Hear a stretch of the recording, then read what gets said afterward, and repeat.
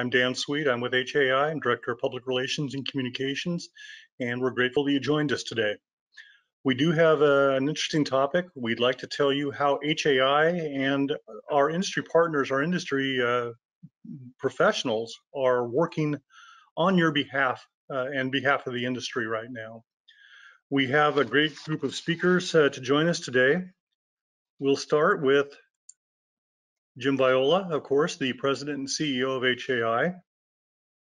We have Juliet Page, who is the chair of the Safety Working Group here at HAI.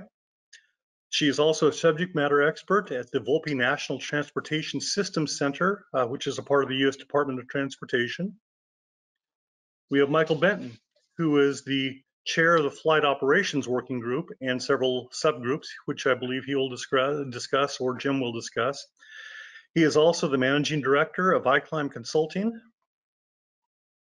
And we have Terry Palmer, who we welcome back. She is the chair of the Training Working Group. And Terry, I apologize, you got a typo on your name, Pilot Landing LLC. Each of our speakers today did provide a handout, did provide their presentation as a handout. Those are located in the handout tab in your control panel. I know especially Juliet's has some QR codes with links to it, and so those will be particularly helpful.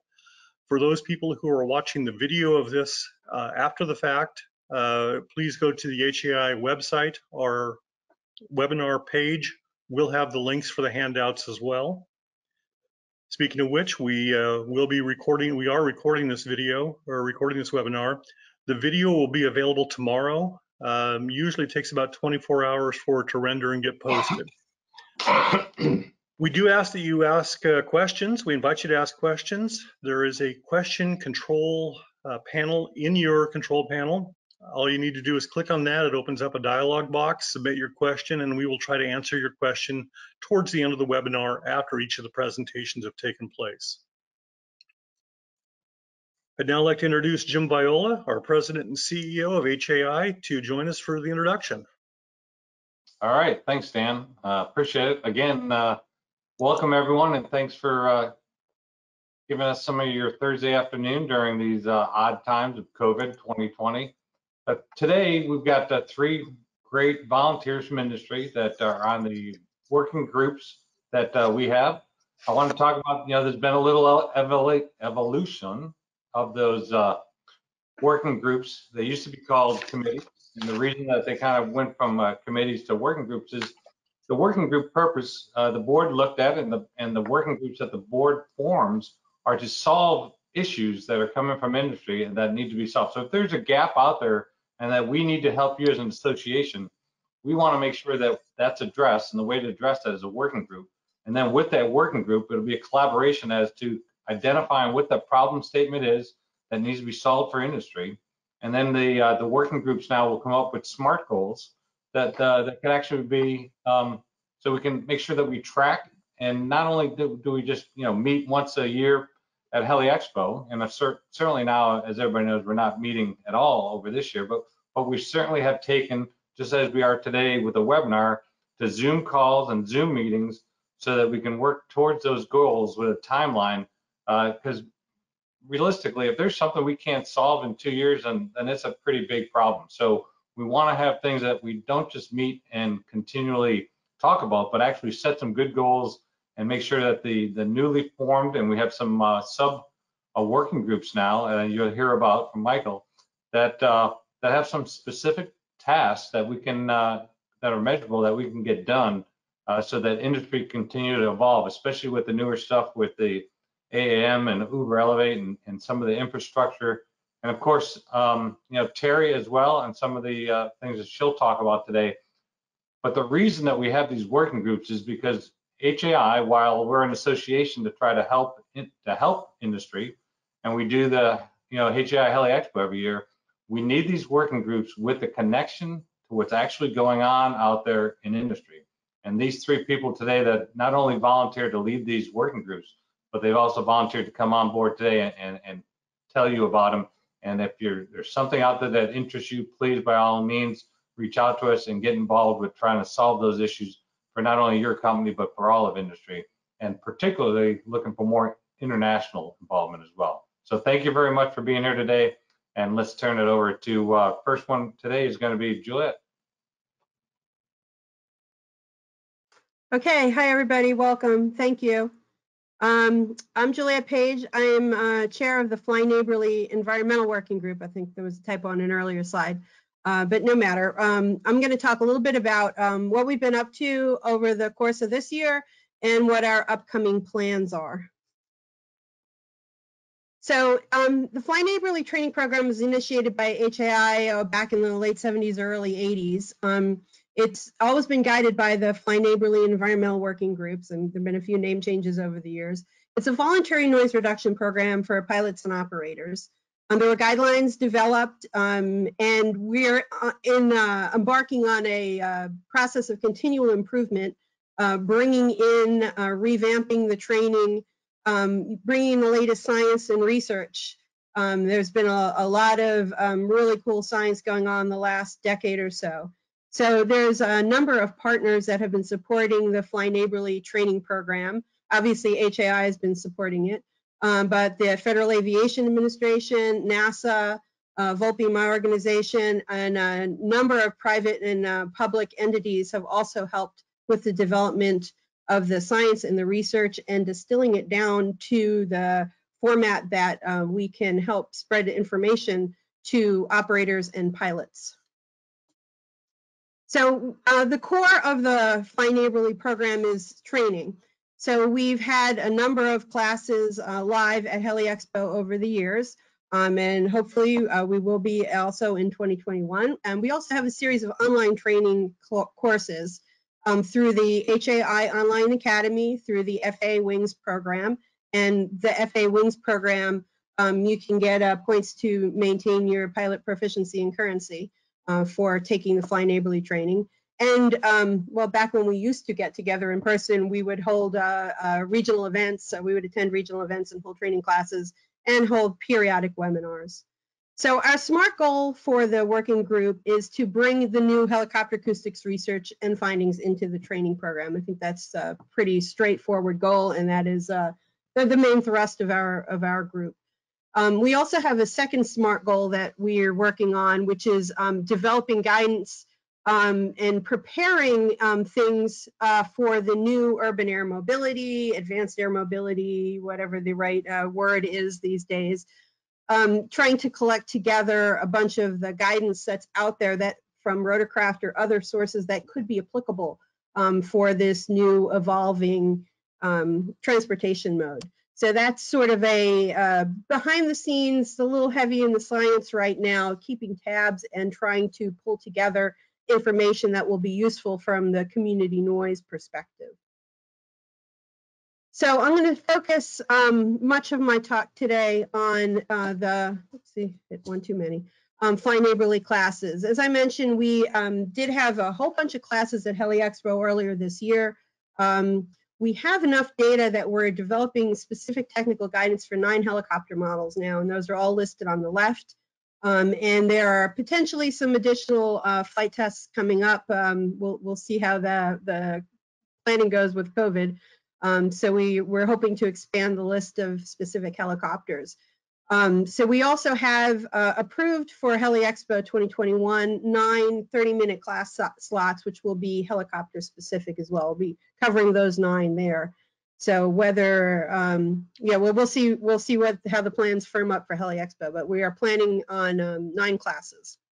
So this is just a quick screenshot. I'm not going to brief it, but this is sort of the crux of the noise that noise information we were showing at Heli Expo in 2020. It's what we call an operational noise plot.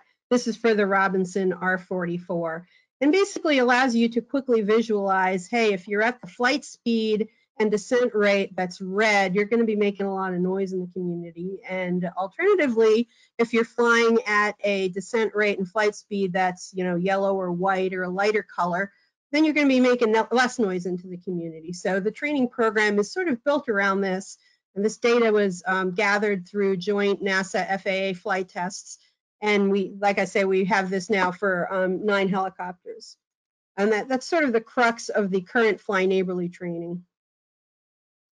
So a big part of our impetus over the year is to try to make sure people are aware of the Fly Neighborly training and try to have as many pilots and operators go through the training so that they can get some practical guidance and information, so that when you all are out there flying your helicopters and you've got your information about where you need to go or vectors from the air traffic control, you can be making smart decisions with some awareness of where are your critical noise sensitive receptors, and hopefully fly in such a manner that you can reduce the impact on the communities.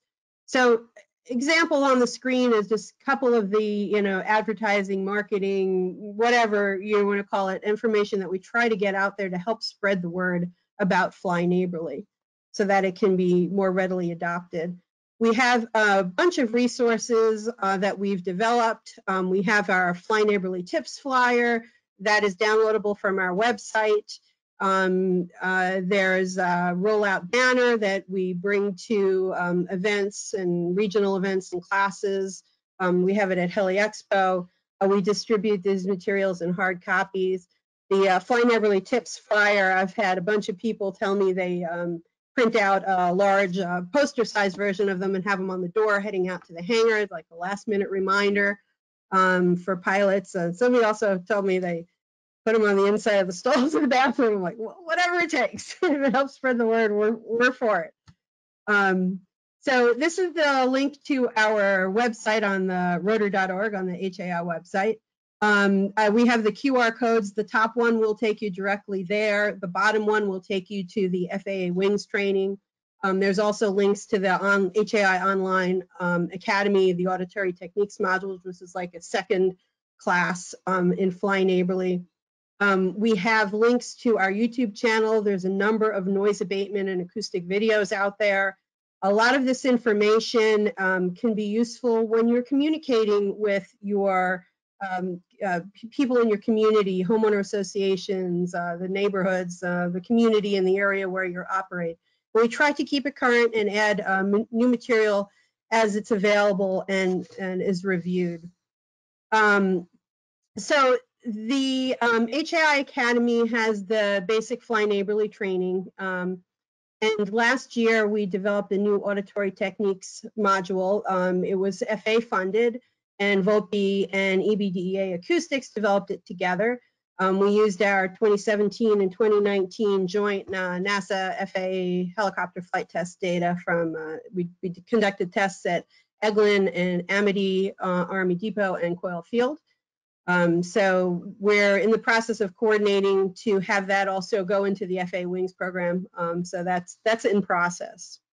So the auditory techniques class is essentially it will allow you to train your ears from the community perspective to hear what the helicopter sounds are like, the BVI noise and such. And it will allow you to go out into the community and listen to your helicopters as they're coming in, approaching, or taking off. You can go to the noise critical areas, and then you can have the pilot next operation coming in, have them fly at a slightly different flight path angle or flight speed, within the confines of safety, of course. And you can hear what the difference is, and you can tailor and fine-tune your regular operation. So it's a very media-rich class. There's lots of auditory stuff to listen to, lots of recordings from our flight test data where you can actually hear what the sounds are like from the ground-based perspective, which is quite different from what you might hear when you're in the cockpit. So moving on, we have a resource list. Again, this is all on our website. I want to call your attention to the very bottom item. It's an iFly Quiet Community Engagement Guide and a resource list. We have a document that VOPI put together under FAA funding. It's been all approved for public release.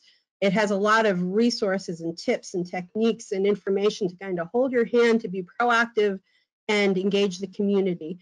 There is also a downloadable PDF or PowerPoint that you can use, and other materials you can use. So if you want to have information on your social media site, or you have to give a presentation at a homeowners association or a public meeting, we have all this information. It's been scientifically vetted, it's been approved, so you don't have to create this stuff from scratch. You can pick and choose and use what you'd like. So we're trying to provide the resources to the the operators out there so that you can be proactive with community engagement and hopefully avoid the noise, any noise situations escalating.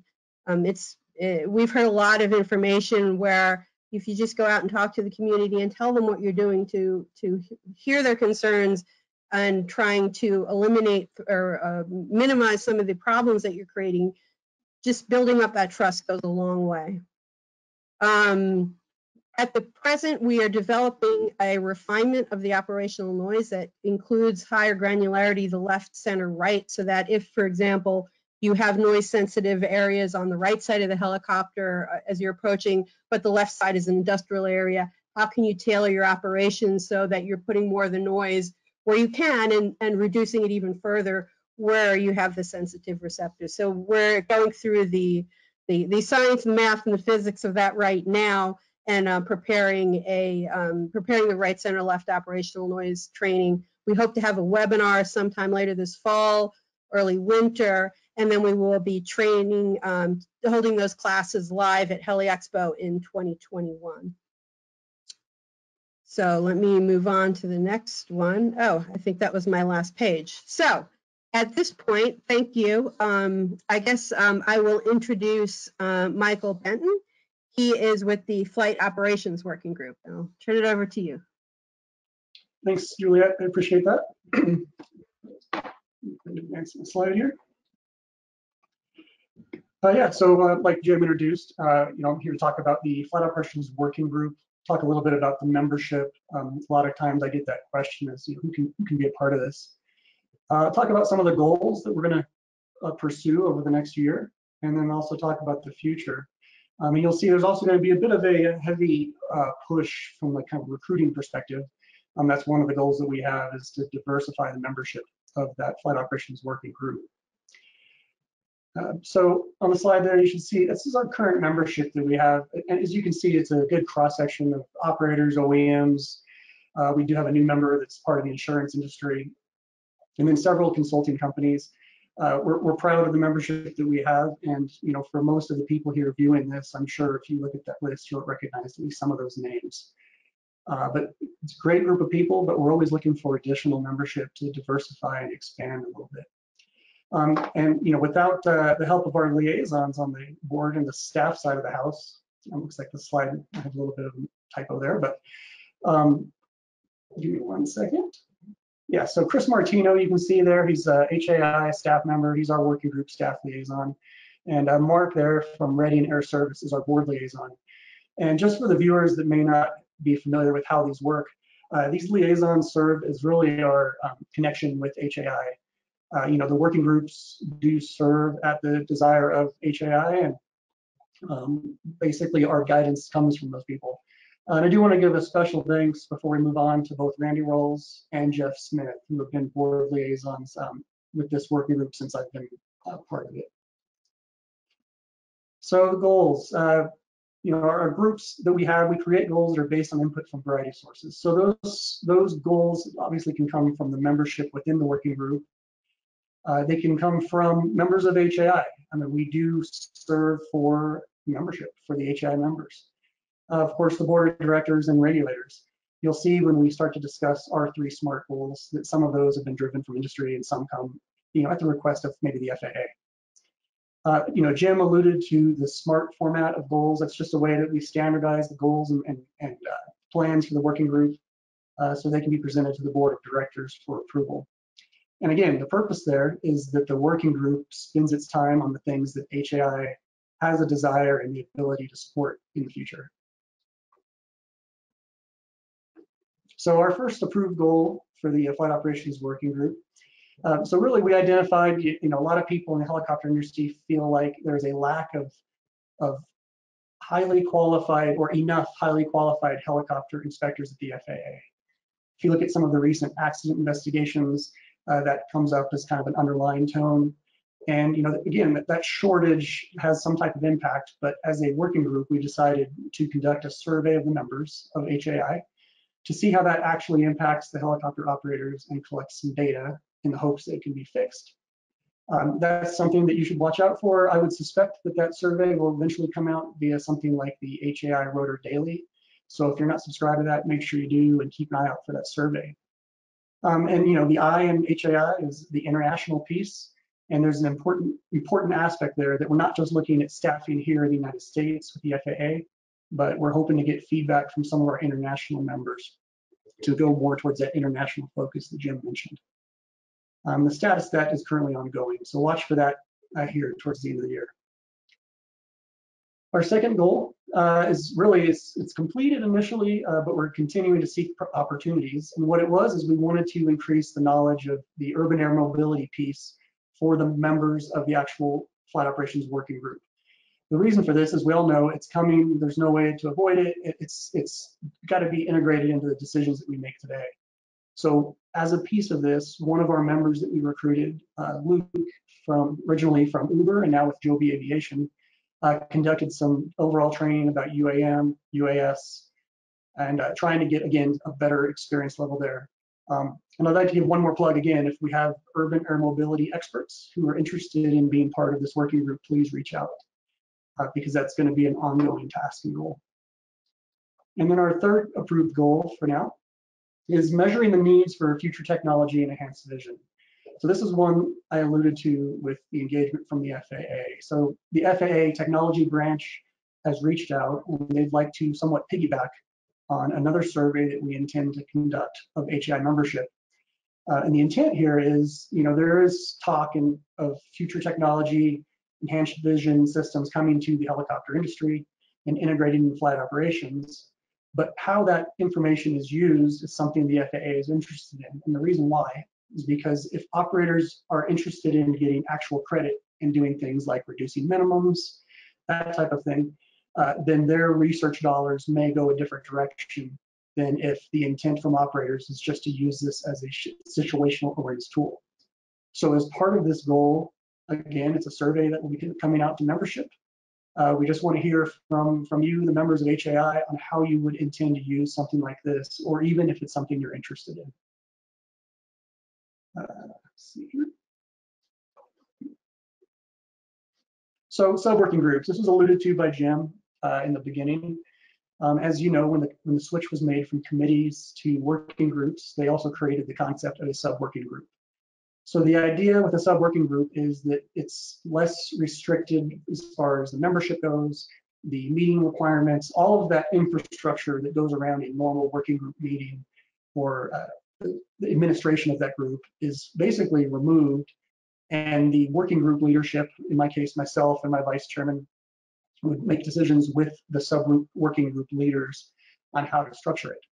What this does is it allows us to build specialized working groups for specific purposes that can focus on that area and not be burdened by things like limiting membership to HAI members. So we currently have two sub-working groups. Many of you are familiar with the former Heliport Committee. That is now a sub-working group under flight operations, and it has been renamed to the Vertical Flight Infrastructure sub-working group in order to bring in more than just the helicopter side. You can see right there, my second bullet, that membership is mostly consultants with some operator representation. And they do, at this point, meet quarterly, and again, they'll meet in person at Heli Expo. So I encourage you to come by for that meeting if you're in the area and that's something you're interested in. And then in newer news, a second sub-working group was just formed this month, the insurance subgroup. It's headed by Kevin Kovarek with the USAIG.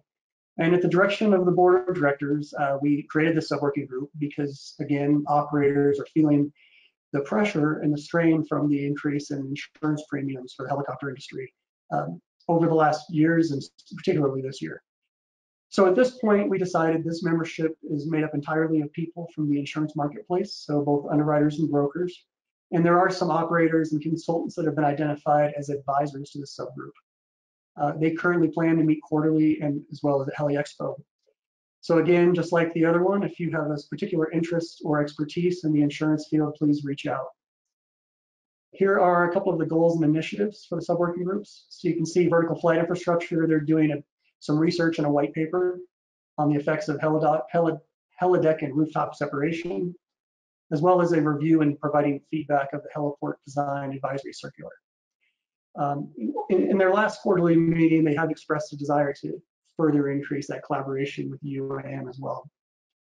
And on the insurance side, again, it's a new sub-working group, so it's just getting started. But we've identified the membership, we've established the guidelines for that group, and really the most exciting piece of that subgroup is that they're preparing for a follow-on panel discussion at Heli Expo. So if you were in the HAI at Work briefing, I'd say probably 2 or 3 weeks ago at least, it was about the insurance and maintaining insurability in this challenging marketplace. So they plan on having some of those members, along with a few additional people present in a panel type discussion to address questions. So be sure to watch for that. The future of the sub-working groups and the working group, really collaboration. You know, the board has directed much more synergy. In the past, these working groups often worked independently. So now we're looking for ways that we cross paths. Again, for me, I'm trying to recruit and expand and diversify the membership, so please contact me. I have my contact information here on the last slide. And interestingly enough, as recently as this morning, I was contacted by a aeromedical operations person in Canada that's seeking to join. So sounds like interest is spreading. We do have a vacant secretary position, so that's there if you're a motivated individual and want to be part of it. And again, just seeking any kind of new input and goals from HEI members, please let us know if there's something you feel like the flight operations working group should pursue. I'll just leave that slide there for a minute. It has my contact information if you're interested in joining. And you can find that in the download section after this presentation. So with that, I do want to introduce somebody whose name is synonymous with training. That's Terry Palmer. You should see her there on the screen. And I'll just turn it over to you, Terry. Thank you. Thank you. Yes, I think that's my middle name is training. Welcome, everyone. I am thrilled to be here with you again. I don't know if I can move the presentation on. I'm here, Terry. I'll take care of it for you. Thank you. So, hello, everybody. The training working group is an awesome group. The board of directors had asked us to asked all the working groups to meet on a quarterly basis, and I said, oh wow, our training working group's already meeting on a monthly basis. So we meet monthly via Zoom, and it's pretty exciting. Our group is really exciting. It had originally started out as a flight training committee. We changed that several years ago to a training committee, and now it is the training working group. We took the flight out of it because we wanted it to be training not just for pilots, but also for mechanics and any other thing that needed to be trained within our industry. And so we've developed several ideas, and I'm going to share that with you. But first, I want to show you the awesome volunteers that are part of our working group.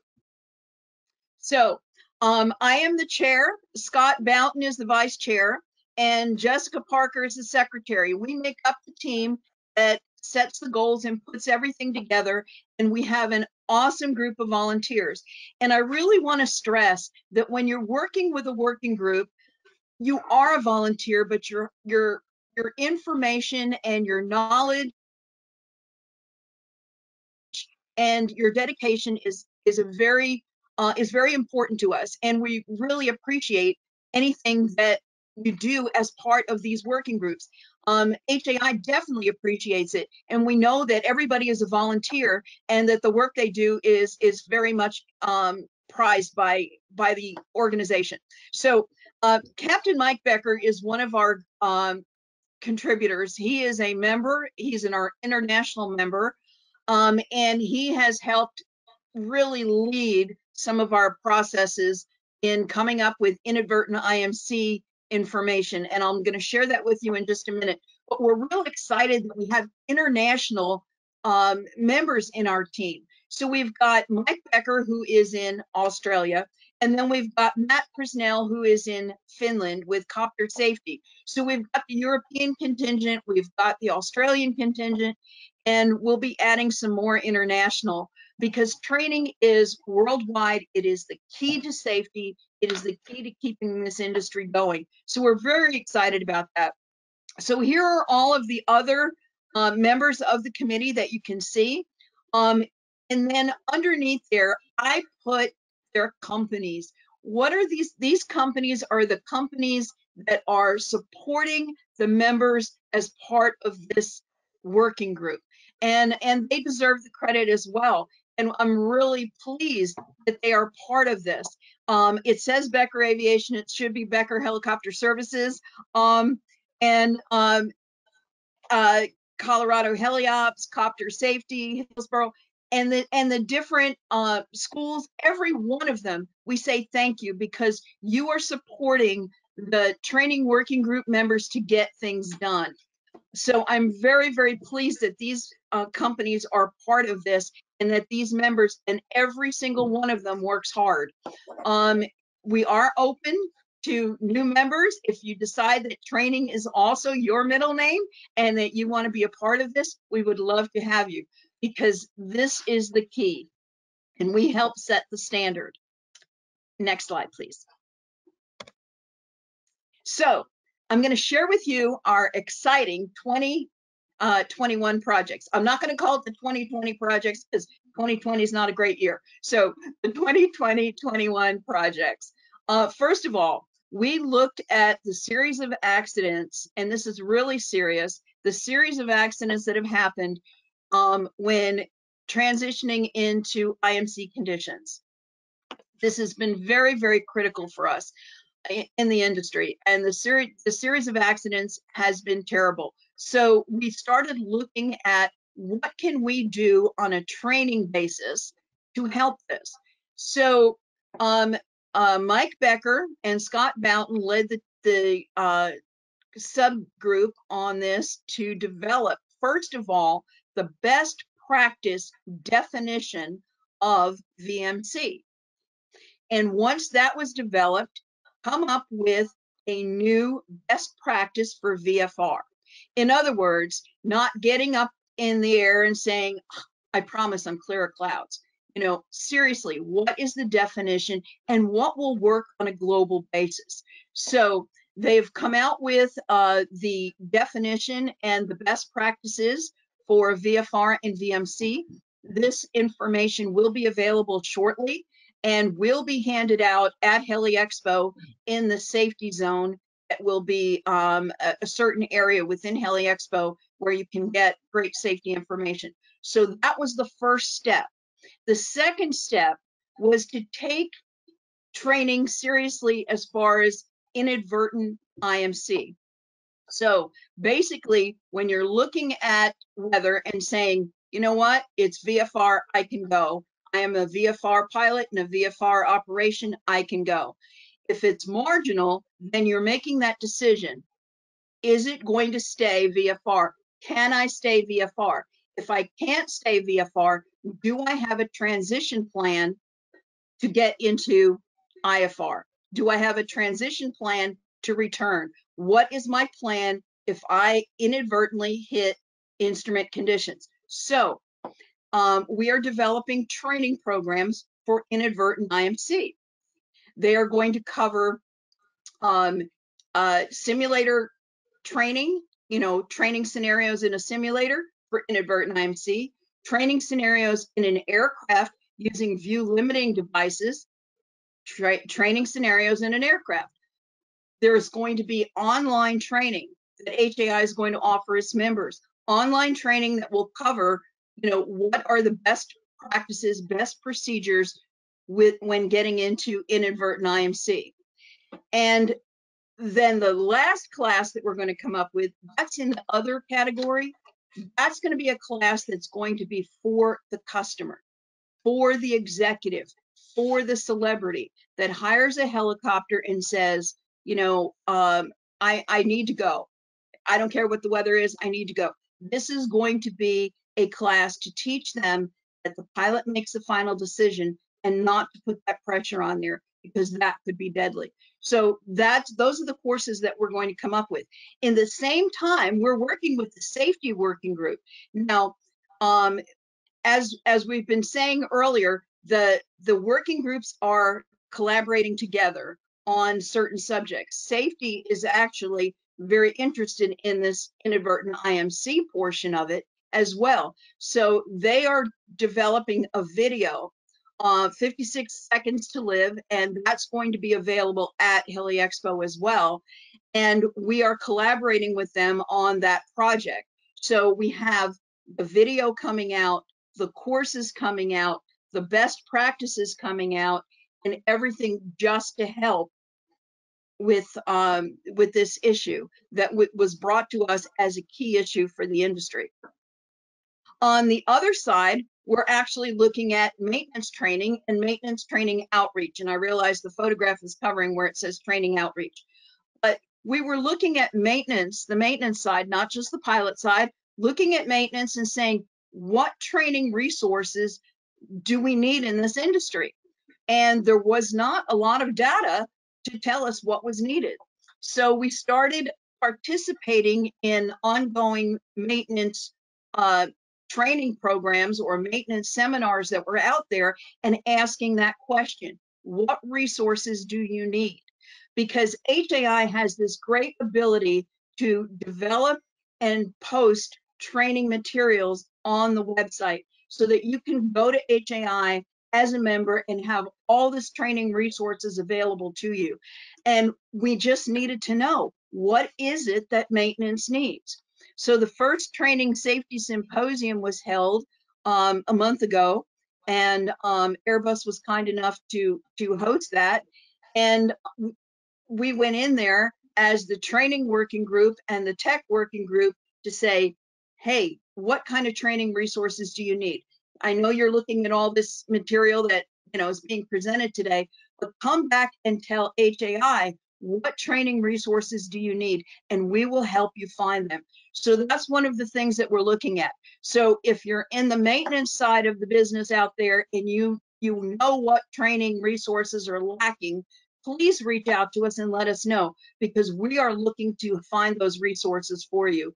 And I can tell you, for the most part, they came back and told us it was technology issues, because they know how to, or they might have gone to factory school for the aircraft specific, or they know how to do the basic maintenance on a helicopter. That all this new technology that's coming out has been a little bit of a challenge. So we're looking at ways to help, build that technology resource for training. So that's the other part of it. Now we do have other SMART goals that we're working on that we will be developing later on. These are the ones that are most important to us right now. And based on what our membership in our working group has, this is what we've been able to work on. Next slide, please. So what are we going to do at Heli Expo? So I'm hoping everybody comes to Heli Expo because we have exciting things happening. In addition to the annual rotor safety challenges that are going on every year, well, there's pre-conference courses and then there's tech briefings, but there's also rotor safety challenge courses that are amazing. And there's so much good material that you can get at any of those. And of course, the safety working group will be having the safety zone, and they'll have all kinds of handouts and different information, especially on our new video and our new VFR VMC best practice. All that will be available there. But we are also, as a training working group, we are going to have a training town hall meeting. This will be a 2-hour meeting where we're going to introduce the products we've already come up with, and our SMART goals, what we're already working on. So we're going to introduce the inadvertent IMC courses, and we're going to introduce what we're doing on the maintenance side and what the status is on that. But we're going to ask you, what training resources are you looking for? What are your training challenges? And how can HAI as a training working group help you? How can we help you meet your training goals? So those are the things that we're going to be looking at Heli Expo, and it's going to be very exciting. And the course structure that is set up now, and I believe that it's already set up for this coming year, it's incredible. So you will definitely be seeing a lot of good material at these training courses. New working group members are welcome if you want to be a part of it. If your company wants to participate in getting training done or taking it to the next level, we're very interested in that. We're very interested in including our UAS members and those in that sector. So we are collaborating right now with the other working groups, safety, flight ops, tech, and UAS. And we're open to any ideas that you have, because training is the key to safety and training is the key to success. So next slide. So I would like to ask anybody that wants to reach out to me. There's my contact information. Reach out to Greg Brown. He is our staff liaison for the training working group. We love to have you. We're a very active group and we're getting things done because it works for you. Thank you. I'd like to invite everybody back onto the cameras again so we can answer questions. Thank you, Terry. Thank you, Michael. Thank you, Juliet. Thank you, everybody. First of all, I apologize for some of the technical issues. Some of the slide formatting decided it just wanted to fight today. I do apologize to Michael for mispronouncing the name of his company, VY Climb. And Juliet, I can't begin to explain how I ended up substituting safety for Fly Neighborly. I knew exactly which group you were on. Don't worry about it. Been one of those weeks, I guess, or one of those years. Do want to start before we get to the questions to remind people that if you do want to join a working group, we're always looking for people.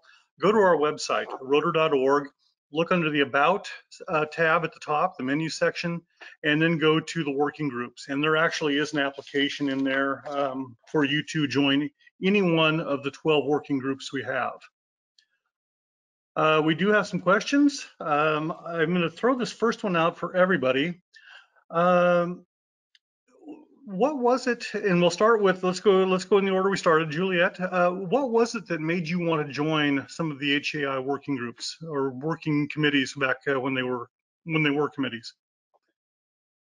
So my training is an acoustical engineer, and I've been doing a lot of research on noise and helicopter noise modeling and measurements, and kind of living in the science geek land, and want to take that information and get it into the hands of operators so that it can be used. I mean, there's no benefit to having reside in some, technical journal when there's this great information that can be used to improve, noise relations with communities and reduce the noise. And, you just have to fly the helicopter a little differently and you can make a big impact. So that was my motivation. Oh, I appreciate that, Michael. What about you? What made you decide you wanted to join? It was about the same time that I left working for an operator and kind of struck out on my own. And at that point, you have those thoughts of you feel like you could make a bigger impact or have, make more positive change in some way. And rather than just talking about it, I decided to join the working group. I joined it when I was back in the committee with, I think, Scott Tisch was the leader back at that point. And when he stepped down, I decided to go ahead and try to become a chair, and here I am. So. And Terry, what brought you into the realm of training with the working groups with HAI? Well, I've been with HAI working groups for more than 15 years, so now you know I'm an old lady. But I have been doing this for a long time, and I started out with the safety working group, and but my career has always been in training. So when I realized what we needed as far as training and how training was such a key to safety, I became a part of the training committee back then, and which eventually became the training work group, and tried to make as many changes and bring training to the new level that we've got now. Okay, we've got a couple of questions that look like they would be individual, so I'm going to just kind of jump around a little bit. Michael, how often do the working groups meet? So we've met quarterly the last couple of years. In fact, the board of directors just recently directed that all working groups must meet at least quarterly. But there are some, I believe Terry's group, you meet monthly. Fly Neighborly, what, quarterly on that one as well? Yeah, we're quarterly, but we have monthly for some of the sub-working group activities, which isn't the whole committee. Yeah, and I say that's more for the formal meeting where we keep agendas and minutes. But there's there's that kind of behind the scenes collaboration and communication that takes place all the time. Okay, and let's go to Juliet for this one. How does, and I think this was addressed a little bit during the meeting or during the webinar, how do the working groups choose the projects they are working on? And go ahead. Yeah, so it's sort of a collaborative process between the members of the working group, and a lot of your interest, since it's a volunteer working group, is driven by the skill set and interest of the working group members. But we also, have to think about the HAI vision and goals. And all of the working groups have a staff liaison and a board liaison, and they also provide some input. As you pointed out earlier, we now have the SMART goals process. And we have to kind of think about what we're going to do over the next 2 years and have, achievable milestones. And we have to present that to HAI board and have them approved. So it's, and there's some refinement that goes on along the way. And so it's sort of a collaborative, iterative to a degree process, and it's driven by the membership of the working groups as well. So if you are working in one area, and as you're processing the results out of that, if something else comes up or becomes obvious, you can start working to work with the board to discuss the new topic, perhaps? Yeah, or it may suggest a natural collaboration with some of the other working groups. So Fly Neighborly is a training program, so there's clearly some synergies with the training working group. But we also have some synergies, for example, with the tours working group.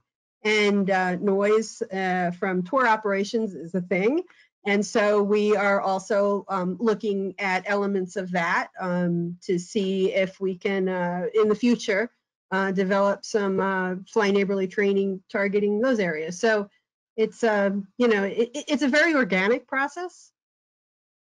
Okay. Terry, let's go with you, the next one.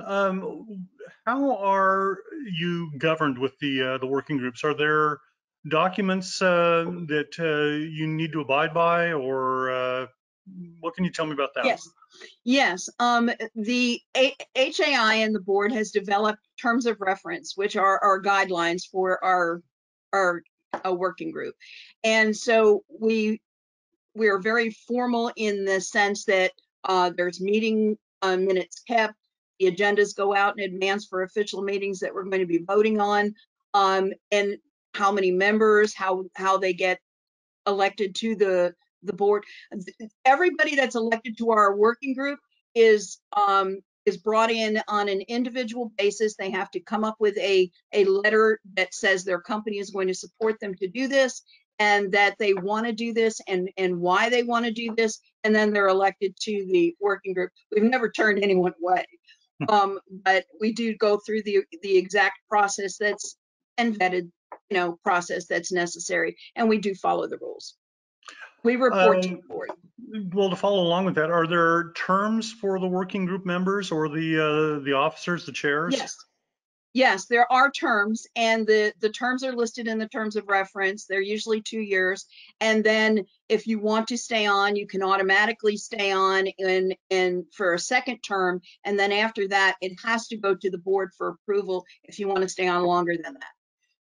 And my name has been up there since I've been on here 15 years, so. And we appreciate it. Michael, how does the training working group, hold on, you've already got that one. I've already got that one addressed, apologize. What is the process for participating in the training working group? If somebody wanted to join your group, what would they need to do? Was that for Terry then? Training working I group? apologize, or just Terry. Actually, it said operations and I said training. I do apologize. That is for you. Yeah, so for flight operation, so again, can you repeat the question? What does somebody need to do to join either your training group or your subgroups? What do they need to, how kind of an industry experience do they need, or what? Right, now that's a good question. And really the challenge we have right now is that our membership, a lot of the members kind of bring very similar experience. And that's one of the reasons we're trying to diversify a bit. We're heavily represented already in air medical. Like I said, that's why I'm excited to have somebody joining us internationally potentially. But like Terry mentioned, I think Danny might have hinted at it, you can go to the website and research a bit there. Really the easiest way is just to reach out directly to any of us. Let us know what your skill set is, and maybe you're better suited to another working group that you're not aware of. There are 12, I believe, right now. And then typically, like she said, the process is, you have to have support from your organization.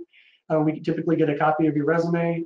Again, it is focused on people that are experienced in the industry, but one of the things I've been trying to do in the flight operations working group is not, try not to limit it to the people that have the 30 and 40 years in the industry. I'm actually been tapping into a fresher or younger crowd, and I can say that now since I am a grandparent myself, but a younger crowd of people, because I want to get some of those fresh perspectives. And what I've found is a lot of times those people who are really kind of right at that cusp where they're starting to really start to be recognized in the industry, they're a little more motivated, more humbled to be there, and more energetic and happy to do the extra work, because it's definitely not something you want to do just to say pad or resume. It's definitely something where there's work to be done. So we're looking for people that are excited about it. So. Oh, that's good to hear. I mean, I love the fact that there's so much experience on the working groups, but the fact that you're open to the new perspectives, new ideas, fresh ideas. I mean, we have a very evolving industry, and so it seems like having new blood would be a great idea.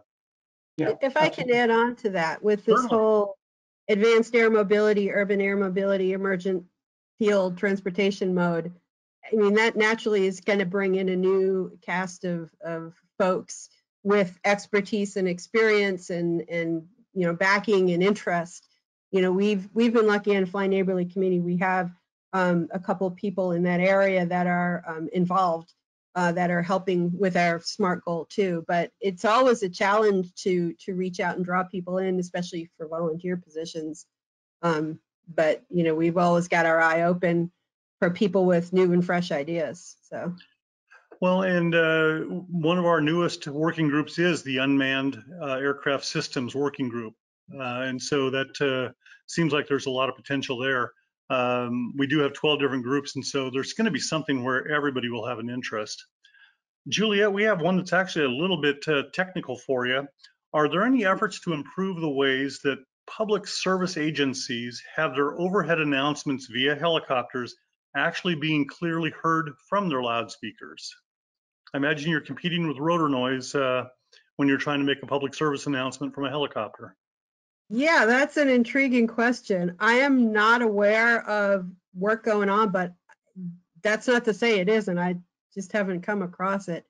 I think from an acoustics perspective, you're dealing with two different spectral contents. The oral speech is, probably a couple hundred hertz to a couple thousand hertz, where you're going to want to hear that and it to be recognizable. The helicopter rotorcraft fundamental frequency for a conventional helicopter tends to be much lower. So you've got these two different frequency spectrums that are going to propagate differently and be absorbed by the atmosphere differently. So there's yeah, that's an intriguing problem. I haven't really thought about it. That's kind of interesting. Yeah, they actually had follow-up. Are there any standards for PA announcements, or would a higher pitched voice and clear speaking style assist in competing with the aircraft operational sound? So somebody's putting a lot of thought into this. There probably are some standards out there. Off the top of my head, I can't rattle off the numbers though, because I haven't really done work in PA systems. Contact me offline. We can see what we can find out. Sounds like you get a new member. Yeah, there we go. Actually, I kind of like this one for all three of you as well, but let's start with Terry. What has been one of your most difficult challenges in leading your working group? One of the most difficult challenges is getting everybody together for a meeting, since we're covering so many time zones. I mean, we've got Australia and we've got Finland, and then we've got people in the United States in all of the time zones, including Alaska. So that's been our biggest challenge. But everybody has met that challenge by coming up with ways to work on Microsoft Teams, which HAI has made available to us, and also through our Dropbox. And so we've been able to combat that. But that was the hardest part, is corralling everybody. Have you, well, follow up? I'll come back on to you on that one. Michael, what about you? What's been one of your biggest challenges? I think mine might be a little different. When I took over the working group and leadership role, it was somewhat stagnant at that point. And this is, I mean, it's not a hit on, you know, previous leadership or anything like that, but I think across the board, there was maybe some confusion about how the committees at the time were used by the HAI board. So I think getting past that was great. I know with Jim's leadership, we've seen positive change with the, you know, the title and structure change, and the fact that the board is much more engaged now. So I think getting and keeping new interest when I first took over was probably the biggest challenge. And Juliet, what about for you? Well, I'll echo the time zone one because we've got Australia, France, Hawaii, and all the US zones. But in addition to that, my thing is not taking on too much. And what we do take on, make sure we do it well and follow it through. There tend to be way more ideas than hours in the day to get it done. So it becomes a prioritization. And then that becomes, well, how do you prioritize what's most important? And, you know, so that for me, leading the Fly Neighborly working group, that's kind of been a challenge, is to prioritize and pick what we can realistically get done with, you know, the hours in the day that we have. Well, as one of the follow-up questions, then let's start with Juliet, and Terry, who kind of alluded to it to begin with. It seems like now with the social distancing, the technology for distance meetings has really expanded, such as we're doing with the webinar now. Has the technology made it easier for your groups to meet? Juliet first, please. Yeah, I think it has. I mean, you don't have to meet in person. I've been remote duty employee for 5 years, so hey, welcome to my world, right? Everybody's up to speed on the tech now. But yeah, I think having the, you know, you can quickly hold a webinar, you know, with less advance notice than having to schedule an in-person meeting and travel and hotels and all of that. It gives you a lot more opportunities that you didn't have before. And now, you know, by definition, the whole world is endorsing this because we have no other choice. I think that will enable a lot more new and unique things to happen in the future. You know, we have to adapt to this format, but, you know, once you've done that, hey, the world's the oyster, let's go do it. Terry, same question. I mean, is something like this allowing, and then from Michael as well, is something like this allowing for a greater, bringing in more people from around the world, allowing people to join your working groups? Participation has been a lot better. Now, we were doing conference calls monthly prior to, you know, everything coming onto a webinar or Zoom. And so when we started adding that to it, we actually were able to expand our group a little bit more because we had that ability, because some of these are work better internationally than just a conference call line. And then also the just being able to see each other and share the experiences and just see someone's expression on their faces. No, that's not what we're going to do. You know, let's do it this way. And that's helped a lot too. Michael, how about for your groups? Yeah, absolutely. Like you said, it's a lot smaller commitment, you know, to give up a couple hours once a quarter than to try to travel someplace in person. I think HAI was a little ahead of the curve too, because I believe it was before COVID or BC that they actually started to allow remote voting via email, where before we, you know, kind of had to do it in person once a year at Heli Expo. So yeah, they were ahead of the curve on that one, but it's definitely been helpful. Okay, we've only got time for a couple more questions, but actually you mentioned something about a meeting at Heli Expo. If you join a working group, does HAI cover the expenses for you to get to the Heli Expo, or is this something that you try to work with an employer to maybe contribute? Yeah, I'm not sure if that was for me. HAI doesn't cover it, unless I'm the only one that's not getting paid for that. But no, HAI does.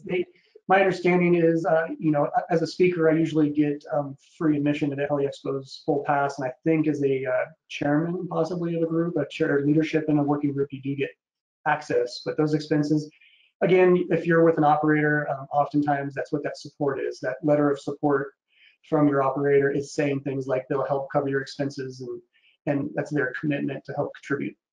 I don't know, Terry or Juliet, if you have a different experience. Well, that's why I put the names of those companies on my slide along with the participants in the group, because those are the companies that pay to get their own people to participate, and have supported us by doing that. And, you know, we've only met once a year at Heli Expo for our face-to-face. We were going to meet in the summer, if we hadn't shut everything down, we were going to meet face-to-face one other time. But these companies have agreed to support that kind of a participation, and I think that's critical. Yeah, my experience has been the same. HI has been supportive of the Fly Neighborly Working Group and has provided us with a booth at the Expo Center. So, you know, we've had that to be able to do outreach to the HI membership and, you know, classrooms and all of that. HI has provided that, but, you know, the time and effort to physically get there, we're on our own. Okay, let's finish with one of the questions we routinely ask everybody. I'm going to paraphrase a little bit. What is the single most important message that you would want our viewers to take away from the webinar, either personally or related to your working group? And let's start with Michael on this one. I think for me, and this is not just the working group, but the industry and safety as a broader picture, is, you know, if you're just talking about it, it's not really enough. You need to get involved with HAI, get involved with the working groups, get out there, put yourself out there, speak, you know, be a part of these great webinars, these things that, you know, Terry's group has been putting on. Get involved. It takes action for sure. Terry, how about you? Training makes a difference. You can make a difference. And HAI wants to hear from you. And that's the most important thing. HAI wants to know, what resources do you need so that we know what we're going to work on, but you can make a difference. And Juliet.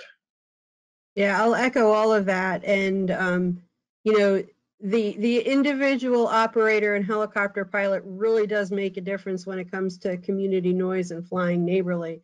And, you know, we're trying to provide all resources and training to help you with smart decision making, smart and safe decision making. So reach out to us and let us know what you need and how we can help and how we can tailor it better. Well, I need to express my gratitude to each of the three of you, Terry, Michael, and Juliet. Thank you so much for joining us today. Thank you for so much for being a part of the working groups and all the leadership involved in running these groups. You make it sound like there's only a couple of hours a quarter, but I know that there's significantly more time that a person can dedicate to the issues you're working on. And so we are grateful for each of you and the members of your team for helping out not only HAI, but helping out the industry as well. Thank you. Please go ahead and turn your cameras off. I need to address a few housekeeping issues before we finish up today. Thank you so much. Coming up next, save the date. Next week we have part 2, Finding Success, Careers as a Rotorcraft Pilot. This is for the low-time pilots who are, or brand new pilots who are thinking about getting into the industry. If you have interest in certain mission areas, we have 3 new pilots who will be coming in to talk about the work their company does and how you can apply a skill set to get to work for them. On November 12th, the day after Veterans Day here in the United States, we have a Mill to Sieve workshop. It's not as elaborate as the one we have at Heli Expo, but we have some very dedicated people who will be coming in to help discuss the transition from working in the military to the civilian world. As a reminder, on December 10th, we have FAA Administrator Steve Dixon. All of our webinars are at 4 p.m. Eastern Time. Right now it says Universal Time Code -4. Actually, that will shift over the weekend here in the United States to UTC -5. I forgot to mention that on the slide. If you have questions, watch for the information for our webinars in email, through social media, and in Rotor Daily. We will have a questionnaire coming shortly. We do ask that you spend just a few minutes responding to our questionnaire. We'd like to know what we're doing right, what we're doing wrong, and if you have topics that you'd like us to address on these webinars.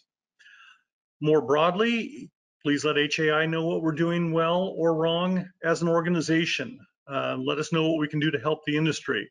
Best way to do that is to contact Jim Viola at president@rotor.org with your suggestions, your challenges, your praise. We take it all. Jim sees every email and he passes it along to the staff. We do thank you for your time today. We will see you next week. Until then, fly safe, be safe, and we'll see you next week.